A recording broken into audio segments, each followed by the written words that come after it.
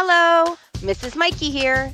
Today, we will learn about using a comma with introductory phrases and words. What's an introductory clause? An introductory clause starts with words like after, although, as, because, before, if, since, until, and when. After school, she went home. The introductory clause is after school, so we put the comma after school.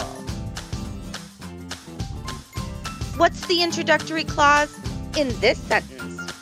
If they want to win, they must practice.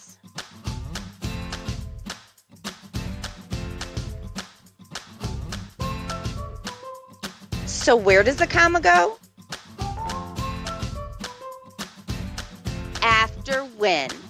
If you want to win, comma, you have to practice. Let's try another one. Wow, that looks fun.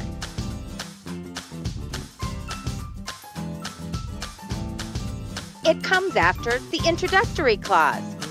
Wow, comma, that looks fun. Remember, a comma goes after the introductory clause. The introductory clause is always at the beginning of a sentence.